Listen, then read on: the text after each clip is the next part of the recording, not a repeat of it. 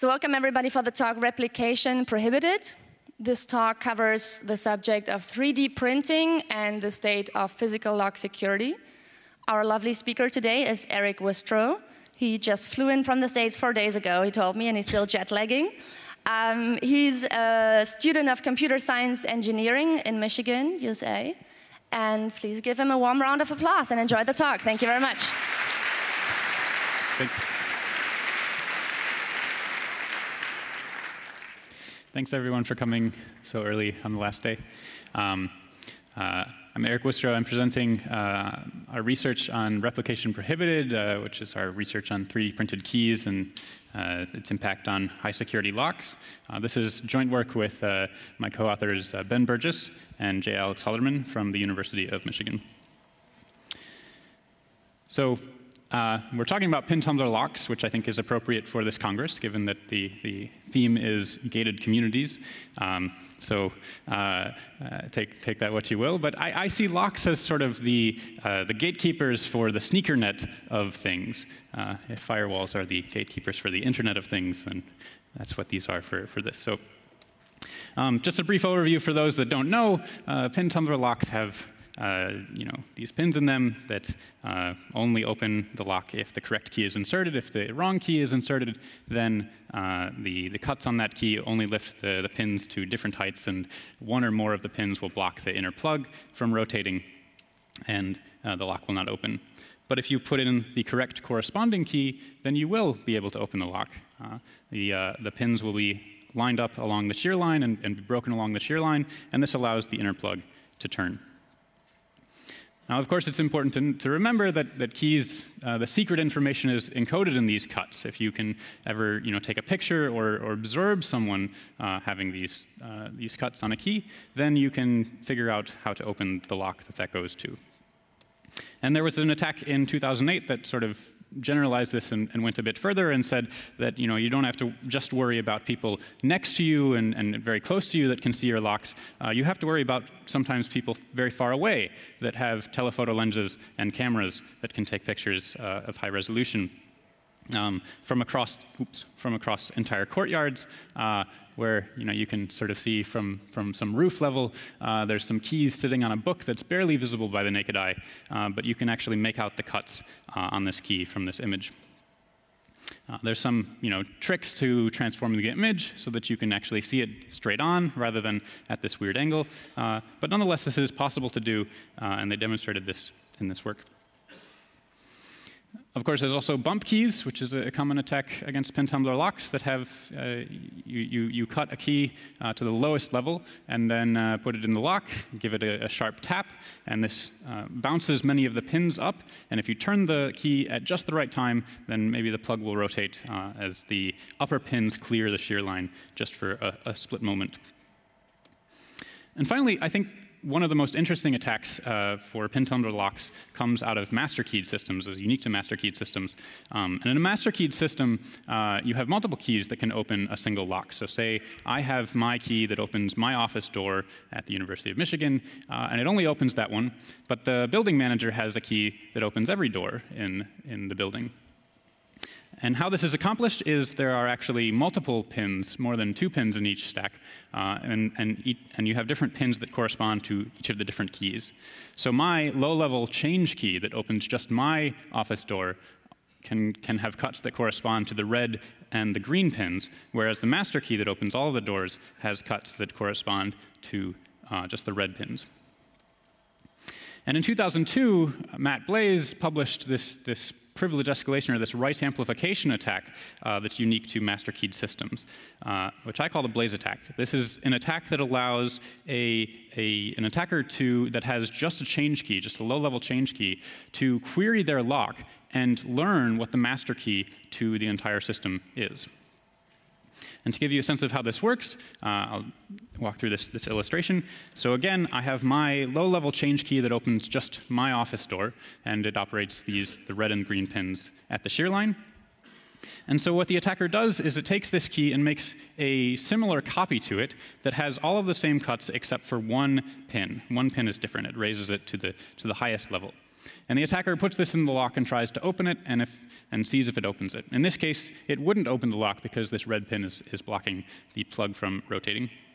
So the attacker removes it, files it down, and tries it again, and continues doing this until the lock opens. And because all of the other pins are still kept at their old position that would normally open the lock, once the attacker is able to open the lock, they have learned what the master cut is for that pin position. So they can repeat this for each then iteratively of the pins in this lock with different blanks and different key cuts, ultimately revealing what the master key is to this entire system. So one more thing to note about all of these attacks is that you have to find some piece of metal or some piece of material that can fit into the keyway of this lock. Keyways of locks are designed to be a little bit difficult to get into, both to prevent lockpicking, make it harder to get tools into it, and also to make it a little bit more difficult to get blanks that can actually fit in these locks. So for a lot of these attacks, for bumping, for making unauthorized duplications, and for privileged escalation, attackers really want to have key blanks that can fit into these locks. And for most of the locks that we encounter, this is very easy. You can just go to, say, a hardware store and buy one of these blanks and actually get it copied from the dealer. And there's no control or anything like that that's going on in these open key systems. One layer above that, there's duplication prohibited keys, where you can still buy them online, things like best keys and so forth. And there are manufacturers that sell them. But you may have a little bit harder time finding locksmiths that will duplicate to them or cut to them. But nonetheless, it's still possible to find them. They're just more rare. But finally, there is a step above duplication prohibited, which is restricted keyways, where the keyway itself is often patented or controlled or somehow specifically and custom designed for each system by the lock manufacturer. And this can be system-specific in a way that the lock manufacturer and the locksmith that deploys it have some kind of contract where only that locksmith can buy blanks that fit that particular keyway. And they have some key card that authenticates it to buying that. And so you wouldn't be able to buy these blanks online, even if you knew what they were. To further make this more difficult for attackers to find these blanks, these key designs are often patented, so that if someone actually was able to manufacture some of these keyways for popular restricted keyways, then they wouldn't be able to legally sell them without infringing on the patent. So if you're an attacker and you want to still get access to these blanks, you have a couple of options at your disposal. You could try to custom manufacture it yourself, right? You could go to a CNC mill and measure out the key that you're trying to copy and just drill this down from some stock metal or something like that. And that certainly is possible for most keyways, although some keyways try to make this more difficult by having crazy undercuts and things like that that are difficult to replicate on CNC mills. But in general, this is going to cost some amount of money and take a fair amount of skill to do in practice. There's actually a machine that will do this for you called the Keymax Easy Entry. And this is a pretty cool device. You just put in a key that you want to copy. At the top, it has a little probe that comes out and measures different parts of the key's thickness, and then has a second part that has a CNC mill that cuts this smiley face key blank into whatever key that you put in the top. Now, this machine is not cheap. Last I checked, I think it's about 7,000 euro, but it's something that could be useful for attackers if they were breaking into banks, I guess. So finally, there's 3D printing. This is something that's becoming much more consumer available. I've seen several 3D printers here at Congress, and 3D printers are really sort of a fast, innovating thing that's going on and rapidly improving the state and the strength of the materials that they can print. 3D printing still requires some amount of skill, but the tools there are also improving. That you can find these free tools to model things in that makes it much easier than it used to be. So one question is, if we print keys in plastic or in whatever material, are these printed keys actually strong enough to use in practice?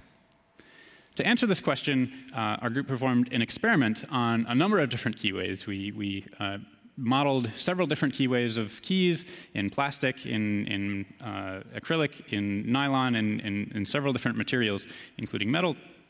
And we took them all and put them into locks and tried to break them off with the most expensive screwdriver that I have ever purchased in my life.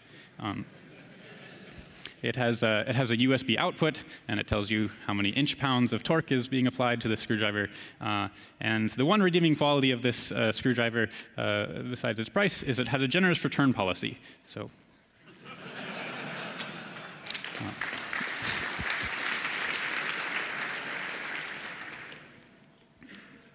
So we use this tool to measure how much torque each key could take before it snapped off in the lock.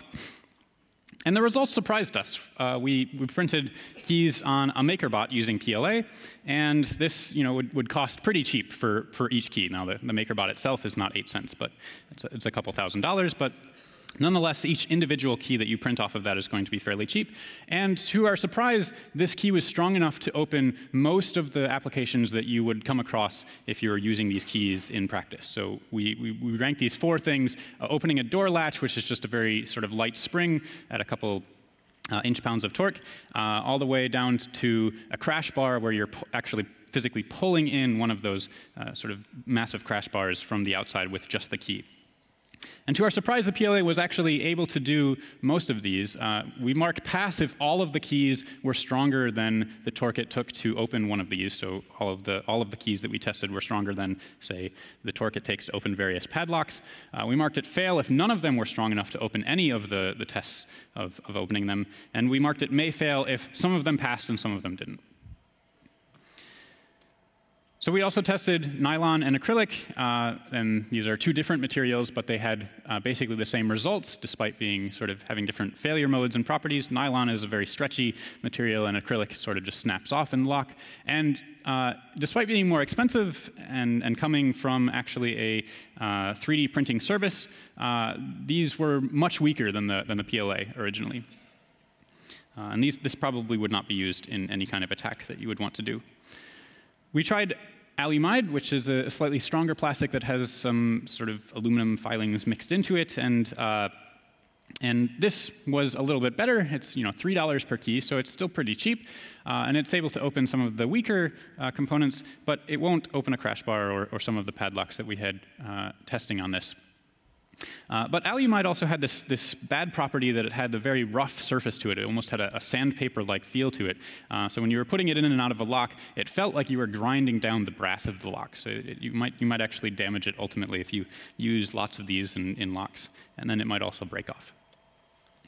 Finally, we tested a couple of metals, several metals actually, stainless steel and brass, and bronze as well, but it was the same as brass, which is something that you can surprisingly print in 3 dimensions with these services. You can go to these services and give them a CAD model, and they'll ship you that same object printed in whatever metal you want. You can even print it in gold, I guess, if you want to match your Apple Watch or something. So when we tested this in practice, the metal does cost a little bit more. It's about $10 for the stainless steel, or $30 or so, $25 for the brass of that amount of metal in brass. And this worked flawlessly. This opened everything that we had access to, and then some. It was about half as strong as the real blanks that you would buy from, say, a hardware store, but that's still an order of magnitude stronger than you need to open many of these locks in practice. And as an anecdote, I've actually been using a brass-printed key for all of my opening my office door for the last few years, and haven't had really any problems with the brass one. Though I will note that the stainless steel one is a little bit rough on the lock, in part because it's actually stronger than the lock, which is made out of brass. So if it's not quite perfectly aligned, you may actually, break some of the lock in some ways. And I believe all of the locks that had regular stainless steel key use had to be replaced ultimately. But what happens when these keys break off in a lock is kind of important, and how these keys fail. So I will just note that the things like acrylic or things that are very brittle have these really bad failure cases that you're turning it, and then all of a sudden it breaks. And now you have this piece of plastic stuck in this lock, and it can be very difficult to get out. If it's PLA, I'll note the best thing to do is to remove the lock from the door, soak it in acetone for about 12 hours, then take some rubbing alcohol, mix it out, put it back in the door, and hope that no one notices your door smells like paint stripper anymore, and move on with your life. But things like brass fail much more gracefully. You can actually turn this and feel as it's bending. And in many cases, we were able to turn these brass keys more than about 90 degrees before they failed completely. So it's very obvious that this thing is breaking and not going to open this lock. And you can feel much before you would need to get out your broken key extractors if this were to snap off in the lock. So how do you make these models in the first place? I mean, have we just punted the skill to making these models at all? Well, in some ways, yes, but the modeling tools are fairly good. Autodesk Inventor is one of the software packages we used. It has a very fast learning curve. It took us about a night to learn and print working keys, despite not having any background in this kind of in this area. SolidWorks is another tool for this, but those both cost money. Autodesk has this nice feature that you can actually put Visual Basic scripts in it, so you can just put the key cuts that you want to do, and it will, this program will execute and cut the key down to whatever combination you want, which is handy for testing. On the free side of things, there's a 3D modeling tool called OpenSCAD, which is pretty cool. It's entirely sort of scripting based. You write out a program that essentially describes the object that you're trying to build. So you build spheres and rectangular solids, and you take differences and unions of these until you get the desired shape that you want. And so this is pretty cool for people that are used to programming. But it does take some skill to write out this code in the first place. So what we did to sort of demonstrate that this is even easier than using those tools is we made an automatically generating 3D model program. This program takes a single picture of the keyway that you're trying to make a model for and produces that model in CAD, basically, from this image. You can then take that blank and print it on a 3D printer or ship it off to Shapeways or iMaterialize or whatever your 3D printing service that you want to use is, and have it made for you pretty cheap. So how this tool works, first you take an image that can just be taken from a smartphone that's straight on of the lock, that has a good view of the keyway itself, that's sort of the darkest part of this image. And the next thing that the tool does is it tries to threshold this image into various places. So it tries to threshold it into a black and white image entirely. So if things are more than 25 in magnitude out of 255, then that pixel is black, and otherwise it's white. And same for all of the other ones. And so you can see that depending on what threshold value we choose, we get different sort of goodness of our of finding the keyway mask out of this image, and 35 seems to be the optimal here. And once we find what the keyway mask is, then actually once we find the optimal threshold, rather, we pull out this keyway by looking for the largest blob in this image. So if we do that for all three of these, we find that again in 35 we find the best image here, whereas in the other ones we find either not enough of the keyway or something that's actually not even related to the keyway at all. But how do we determine that 35 value automatically? How do we make sure that that's not image dependent and so forth? Well, one thing that we noticed that was true across many different locks and pictures that we took was that if you looked at the area of the largest blob area that you pulled out from an image after thresholding, there was this large jump in area right after you had sort of the optimal keyway mask. And so you can see that here, that if you look in the normalized blob area, it jumps right after 35, which is the optimal one for this value. So that's how we determine what the keyway mask is. We just go and look for that jump and say the value before that is the optimal value. This allows us to pull out the keyway mask. And we found this to be fairly robust. We tried some more complicated things that I won't get into the detail of for computer vision's sake, but we found that this was surprisingly effective in practice. So once you have this, this keyway mask, we have a program that then takes this mask and generates some OpenSCAD code that will essentially extrude this into a 3D model and places a bow on it that you can then put on a keychain and carry around with you. So finally, you get your 3D model of your key. And optionally, you can provide cuts to this program so that it can cut it down to whatever key that you want to open whatever door that you're trying to do. And if you're trying to do, say, a privilege escalation attack, maybe you make 7 copies of this with different cuts on each one.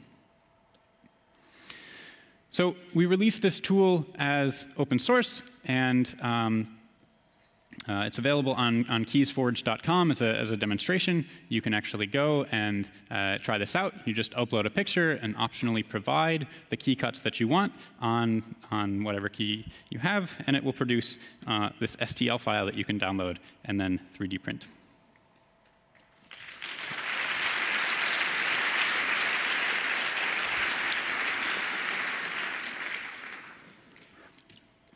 So what can you do with these 3D printed keys? As we said before, there's these 3 main attacks: teleduplication and bump keys and privilege escalation.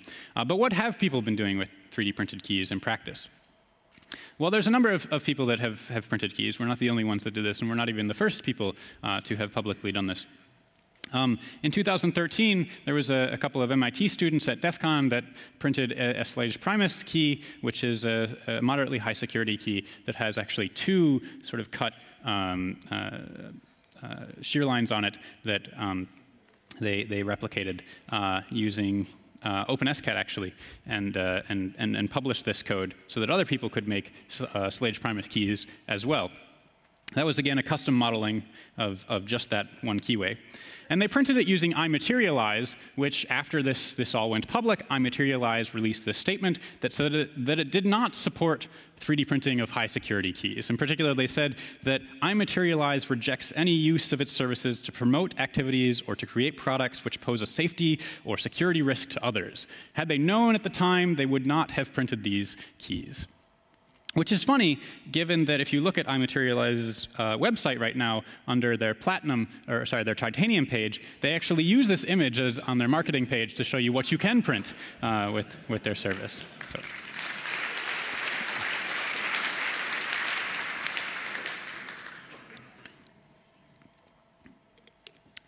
More recently, there was this picture published of the TSA master keys in some article. For some reason, I guess the reporter or whoever was being interviewed thought it would be cool to flash some keys. And this picture was published and then later taken down, but it's the internet, so it's floating around, and here it is here. So there's that. This does allow you to, it's high enough resolution that you can actually figure out the cuts of each of these keys. And someone did this and actually modeled all of the keys and modeled this and published this.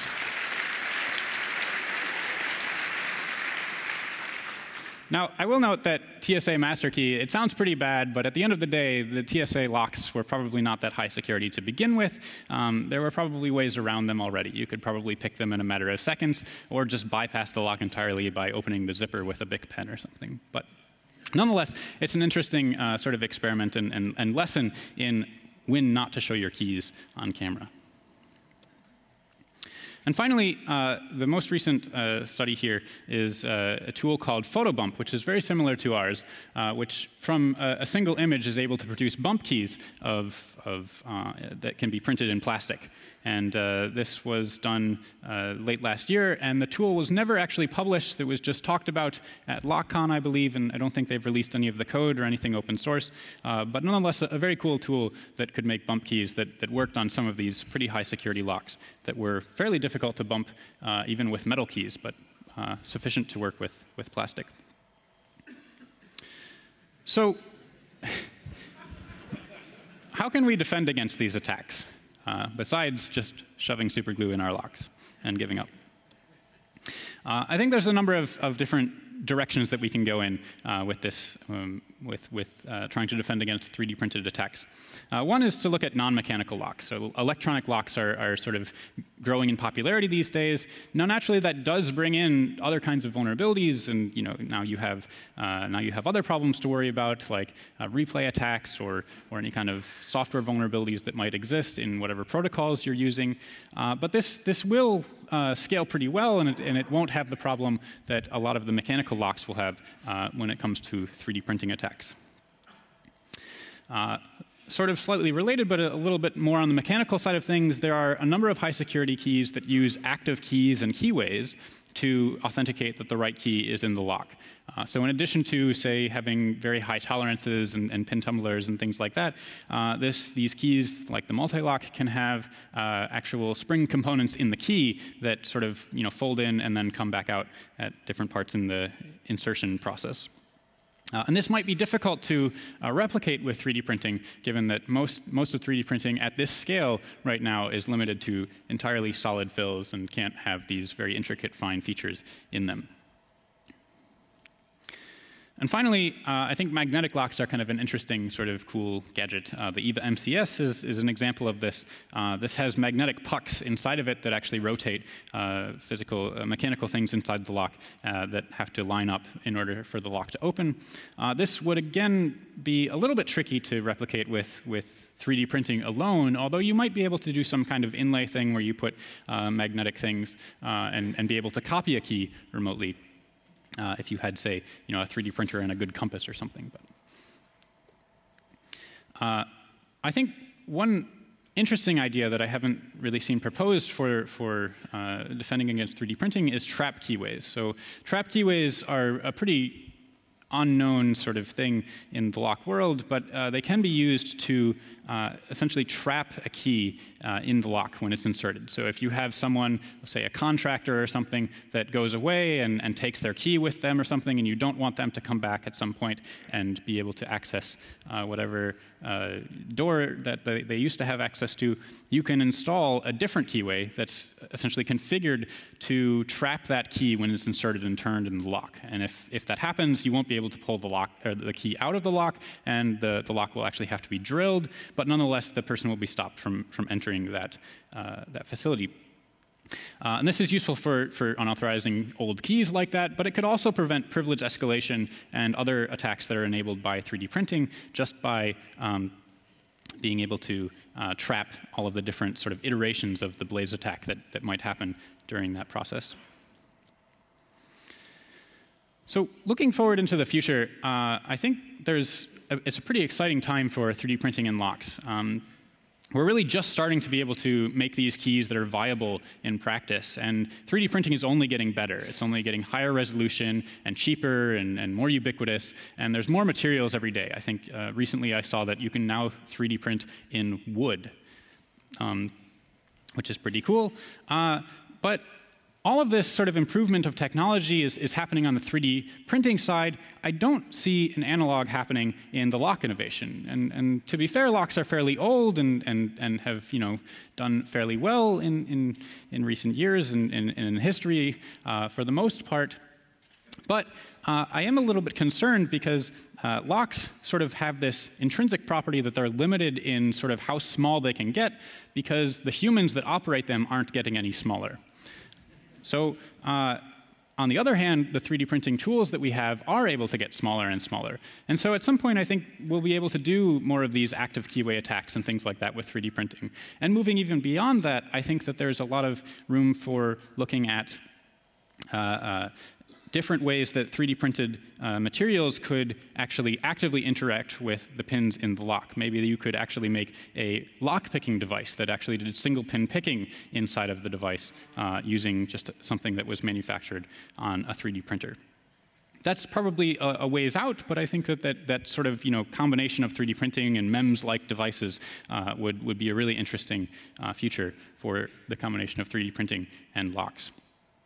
So with that, I'll wrap up and be happy to answer any questions that you have. Thanks.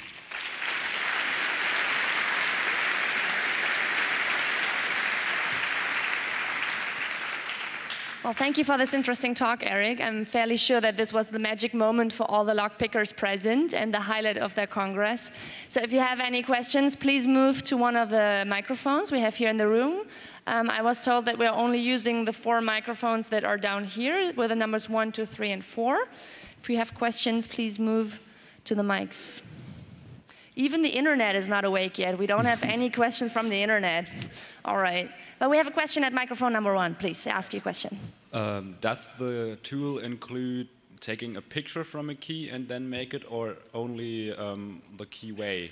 So is it able that I can photograph your key from here? It only does it from the lock, so because it's using the outline of the keyway. If you were able to take a picture of the end-on view of the key, then perhaps you could, Photoshop that to make that the darkest part of the image, and then use that to upload. And maybe you have to mirror it at some point, but that would also work. Okay, thank you. Mm-hmm. Next question from mic number 4, please. Yeah, thank you for the. American locks are notorious for having bad tolerances. Did you try your findings with European locks, for example, with econ locks, which are pretty much better manufactured than Schlage or some other junk? So we did not try it on those particular locks. We did try it on a number of different keyways, but the Slage ones that we tried it on were not the SC ones or something like that. They were Everest and high security. They were often SFIX, so small format interchangeable cores, which can be harder to pick because they have the control shear and everything, but in general, it's all on the A2 system. So any A2 system key, the 3D printers have enough tolerance and resolution to print at that sort of 12.5 mils per cut. All right, next question for mic number 2, please. Okay, thank you for the interesting talk. I was noticing that the keyways of the commercial systems seem pretty overcomplicated. Is it possible to actually simplify them by replicating the keys? So is the question, can you print simpler keyways and not the whole thing? Yeah, right. I mean, they have details that don't seem to be necessary. Yeah, so the short answer is yes, and people have discovered this before, especially with Medco. There's this surprising property that actually a straight line fits through the keyway just fine. So you can just stamp out sheet metal or a credit card or something like that. You don't have to actually replicate any of the squiggles or anything like that. But on most high security locks, that's not true. You will have to get at least some corner or something that actually comes. And the key mark is a great example of that. It has this very wide sort of leg that comes off to the side. But in general, yes, you could make something that's smaller. For 3D printed things, you might not want to because it's stronger if it's thicker in different areas, and sometimes that's part of the keyway design, is to make sort of these ridges and runners that make the key stronger. Thank you. All right, thanks. After I bashed it, the internet woke up and decided that it actually does have a question. Yes, thank you. How straight on does the picture has to be of the keyway? How sensitive is it? Yeah, I don't know exactly how many degrees, but it's not too sensitive as far as sort of, you can just walk up. You don't have to stand there with a protractor or anything or any kind of guide. It's a little bit tolerant because it will actually make a key slightly smaller for tolerance reasons to fit in the lock. So you have some leeway there to sort of, if you're at some skew or something like that. But in general, just taking it straight on and eyeballing it seems to be good enough. Thank you. Next question from mic number 3. Yeah. Did you notice that any lock manufacturer is, for traditional mechanical locks, so no active components, trying to do something to prevent 3D printing of keys? I haven't seen anything concrete from the manufacturers. I know they have mentioned that they're aware of these attacks, that they're interested in looking into defenses, but I haven't seen anyone that made any specific changes to their locks yet. But given that it probably takes some time to actually make these changes in practice, I don't really fault them for not coming out right away. But nonetheless, these 3D printed keys have sort of been a long time coming, I think, in the last few years. And they're just getting more popular. So I think it would be kind of foolish for manufacturers to ignore that, but I haven't seen anything yet. All right, I see someone at mic number 7. I'm not 100% sure it's open, but you can try. All right. Have you tried to make a negative form and fill this up with some kind of resin with carbon or fiber in it? Are you make a 3D printing of the negative form and then build the key as the positive while filling up with some fluids? Yeah, so that's actually how the metal 3D printed keys are manufactured by the service that makes them. Brass is done with essentially a lost wax casting, where the wax is printed, a plaster mold is put around it, and then melted, the wax melted out, and then molten brass poured in. Stainless steel is printed in a slightly different process with you have this sort of sintered stainless steel and glue resin that you print the positive of, and they say it has the consistency and structural integrity of a sandcastle. At that point, that they then put in an oven and fill the rest with bronze, which then replaces the glue so that you have an all-metal key at the end, or object, or whatever you're printing at the end of that process. We haven't tried doing that ourselves, but that's certainly what the services are doing for some of the more complicated materials. And it seems to work quite well. Brass has a really high resolution. As you can see here, this is a 3D printed brass key, and the Replication Prohibited is part of the 3D model and shows up when you print this. All right, we have another question from the internet. Thank you. I have two brief questions. First one is, have you also looked at rotating disc cylinder locks? And have you ever used ABS as material? I printed a key on an ABS commercial machine, and it was, I believe, not as strong as the PLA, but it was sort of comparable as far as that goes. It was still able to open many of the locks. And what was the first question? Have you ever looked at rotating disc cylinder locks? Oh, detaining disc cylinder. No, I haven't looked at that specifically for 3D printing. I think a lot of these would extend to that, but there's probably different tolerances in sort of the Z direction that you can get for some of these printers. Part of the tricks here can be sometimes to figure out what angle or what orientation you want to print the key on, because some of these printers will have better resolution in the XY direction than the Z direction, or vice versa. So you have to sort of play around and find what the actual tolerance is there. But I haven't personally played around with that kind of lock. Another question from mic number 4. Ask away. Okay.